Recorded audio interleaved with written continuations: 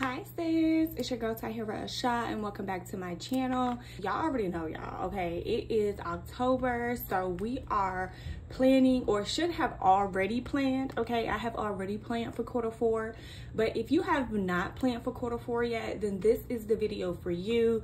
I am pretty much just going to be walking you through my business binder, my planner, and just letting you guys see like full details inside of my planning strategy. And if you're new here, then you don't know, but I have done a few other videos on this.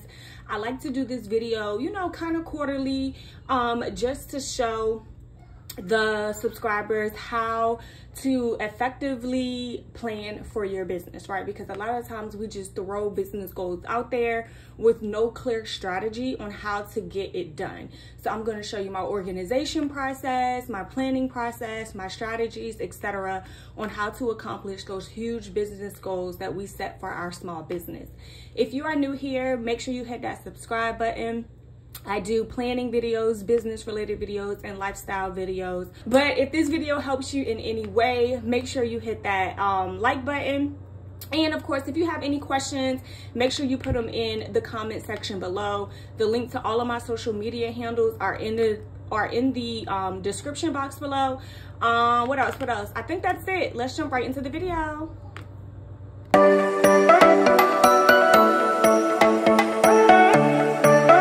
All right, so we're just gonna put the Pure Life planner all to the side again, and we will see her in a minute. But we're gonna start with the business binder. And I don't know what happened. I used to have like Pure Life Stationery somewhere inside of here, but my daughter has like really been tearing up my office, y'all. Like, things have gone missing, things are broken, papers are ripped up. It's a hot mess in here, so I'm gonna have to create a new one. But just to personalize your business binder, I do, you know, recommend that you put something on the front so it's not as dull and as plain as this. Let me move my coffee. It's super early in the morning. So when you open her up, I always have my manifestation here. On this side, it's pretty much just loose leaf papers if I ever need to, you know, just pull from it to generate or brainstorm ideas, make lists, etc. Again, my manifestation is pretty much everything that I want to accomplish in my business. And not just within my business, but the type of lifestyle that I want to accomplish through my business. Okay, so what type of lifestyle is my business going to bring me? I write it down and I make it plain and I make it happen. My business goals, these are like overall business goals, okay? So these are just like, not just for Pure Life Stationery, but for long-term business ventures as well. So my ultimate goal is to be into real estate and to own a nightclub. My husband also wants us to have a few vending machines on deck just for, you know, an additional passive stream of income, just in case something goes crazy in any of these other categories. We always have something to back up. And the vending machines is more so going to be for like our children's businesses. This is all of my 2023 goals, okay? And then so as you can see, some of these I have already accomplished, such as, you know, applying for grants, getting approved for a PayPal credit card. I've already increased my total conversions for the year, and we haven't even reached 2024 yet. So I am like really on a high right now. So you really just have to break it down, right? So if you know that you want to reach a certain amount, make sure that you write down the current amount that you have so that you can keep track of it, and then as well as the number that you need, because this is going to work for your strategy. And then again, this is the overall strategy, right? So this is the overall strategy that I came up with in order to reach my financial, my sales goals, and my awareness goals. These are like the top three goals that I have. And the difference between these two, so like finances is more like funding, okay, and like point of sale systems, the types of, you know, accounts that you get approved for, business credit, that type of stuff. Sales is like conversion, so pretty much just increasing my overall sales within my business. And then awareness is how I pretty much reach my target audience. So I kind of calculate my awareness based off of like followers, subscribers, inquiries, consultations, stuff like that. So again, this is just a general overview of the strategy. It's not very detailed at all. It's just saying, you know, it's just giving me some ideas on what I can do to increase these areas and reach these goals within these areas. I get more specific when I get into the finance part, the marketing, the social media, stuff like that. So each one of these tabs will have very specific strategies in how I am reaching my 2023 goals. So this is Q4 goal. So as you can see, I already set, you know, so each one of these. So I had Q4, and then Q4 strategy. I had 2023. Q3 goals, and then the strategy, and then my overall goals, and then it just keeps going and going into Q1. So I always have the most recent on top. You can organize your binder whichever way that you want. That $1,000 in revenue, like today is October 7th, right? And I am like, I'm already like $100 away from reaching that $1,000 revenue goal. I don't even know why I set that goal so daggone low, because baby, I am like really doing a damn thing in Pure Life Stationery, as well as, and the majority of my sales right now are really coming from my planners, of course, and my services. So if you are a sister who has a product-based business, make sure that you try to convert that business into a service business. And I did a video on that as well. If I remember, I will try to link that in the comments. But if not, just browse my videos and that will be on there. I think it's the passive stream of income video where I talk about like how to generate different passive streams, and offering services is definitely a huge passive stream of income, and it has generated a lot of money within my business. And then again, for sales, I want to get approved for that TikTok store. So in order to get approved for the TikTok store, I have to reach 1,000 followers, which is why I kind of like, really zone in on the followers. Some people are like, well, followers doesn't matter. For certain platforms such as TikTok, knowing that you have to have a certain amount of followers before you can go live, before you can get a TikTok store, that is very, very important. So don't try to say followers don't matter. Like, followers do have an impact. And awareness, I am going to be launching a masterclass probably around Black Friday or towards like the beginning of December for the public. So make sure that you are following me again on social media to get all of that information about the upcoming masterclass. I'm pretty much going to be breaking this down into showing you how to set smart goals and implement a different strategy for each of these areas. Pretty much what I did was, when I set a overall goal for 2023, I break those goals down quarterly. If I have like an awareness goal, if I say that I want to gain a certain amount of followers, so if I say I want to gain 493 followers, that means that I'm breaking that 493 number down in 4 different sections. So Q1, I have to get a certain amount, Q2, I have to get a certain amount, Q3, and so on. So it's very, very fine for you to set, you know, your yearly goals, but the best businesses analyze and plan for their business quarterly, okay? And then just getting into some of these tabs. I'm not going to go into all of these tabs because, like I said, the people who have been rocking with me for a while now, y'all have seen this video countless of times. I really just wanted to get more detailed into like the actual planning and the strategic part of it for this particular video. So again, let's get into marketing, right? So I said that I wanted to do a masterclass. Even though I said that I was going to do a I'm not doing a masterclass for the public until like the end of November, early December, I've already have that mapped out, right? So because everything is a strategy, right? So we know Q4 is big Black Friday, right? And again, I have my Black Friday campaigns mapped out, my emails mapped out, everything mapped out. So my October emails, I actually typed those up and I haven't printed those yet, but I also map out all of my emails as well. So everything is mapped out in this marketing section, right? So again, my Black Friday is going to gain awareness, right? My Black Friday campaign is going to gain awareness. All of those people who I get from my Black Friday campaign, they're going to be added to my email list. So when I actually launch any new product or any new sale for Black Friday, they are going to be the ones that's going to be on that email list, right? They're going to purchase my products.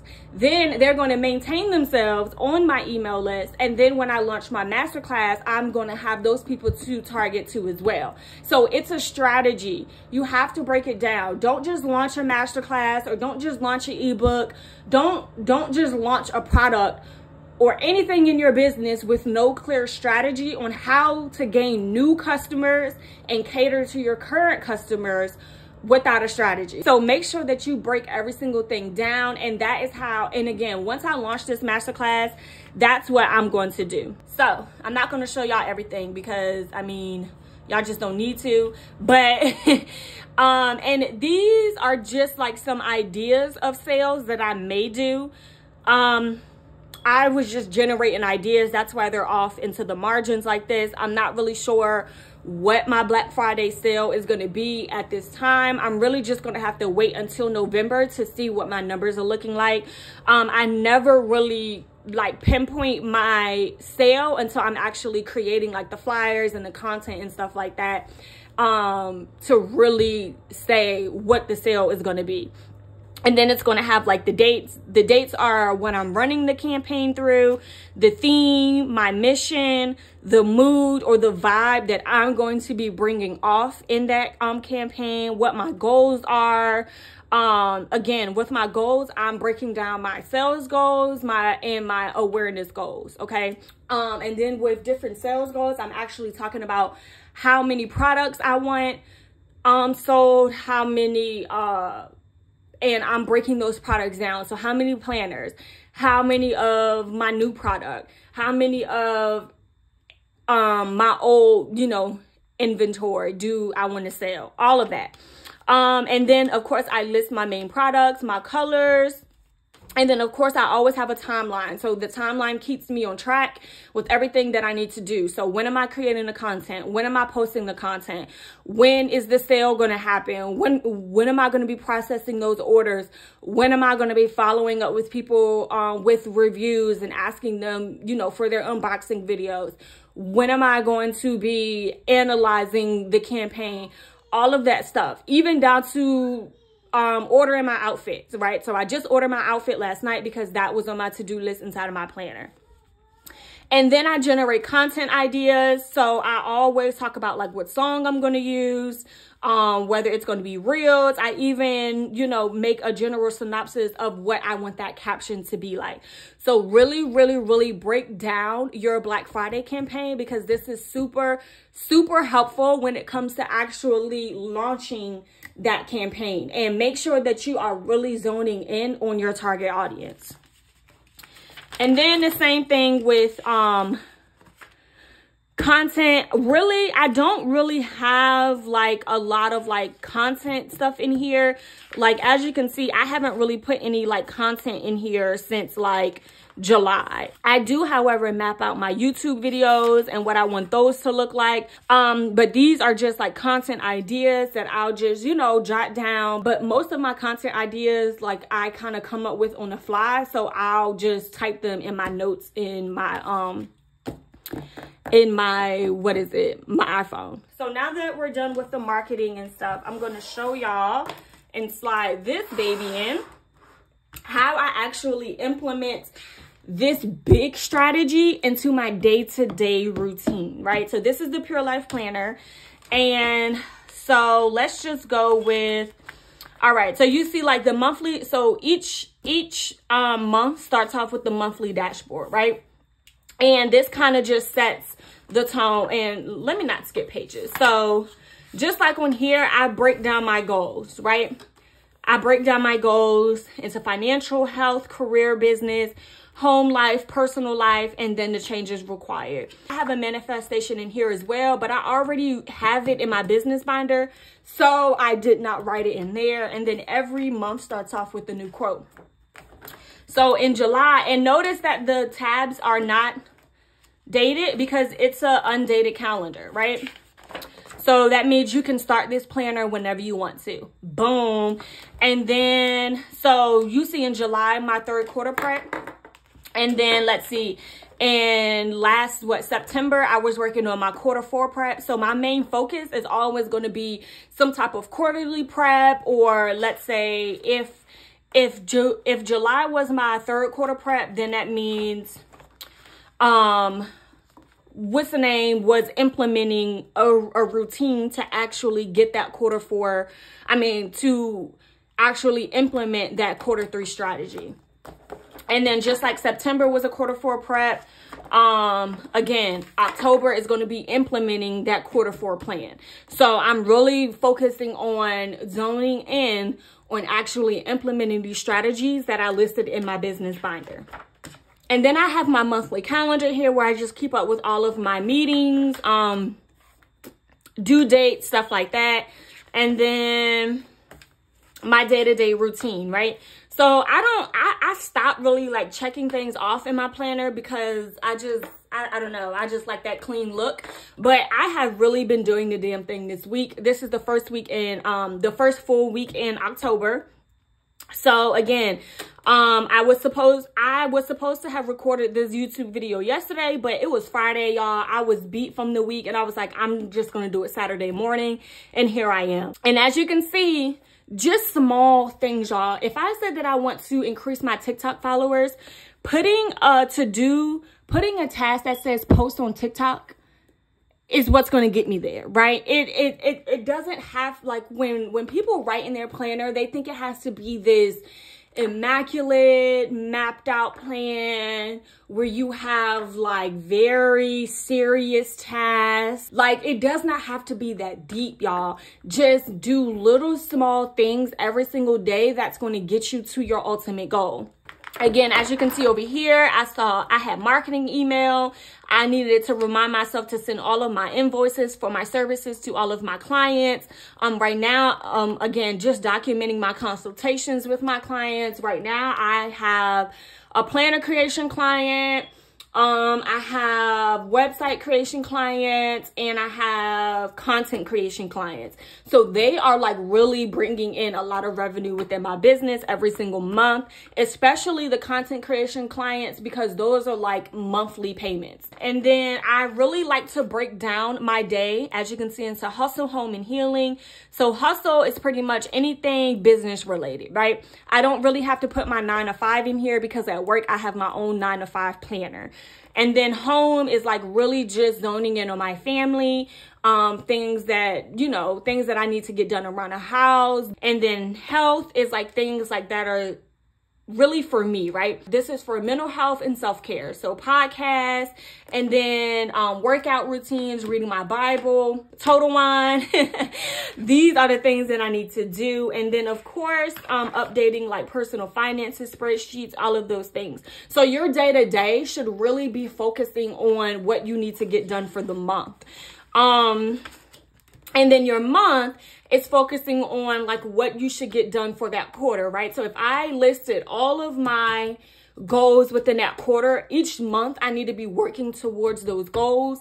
And then each week I'm breaking down those monthly goals and adding them into my day-to-day. So it's a build up and a breakdown, a build up and a breakdown. Make sure that y'all are on this masterclass because it's going to be very, very detailed. And then if you haven't seen what it looks like inside of my actual planner, if you're looking for a 2024 planner or even a quarter 4 planner, because like I said, you can start this planner whenever you want to because it's undated.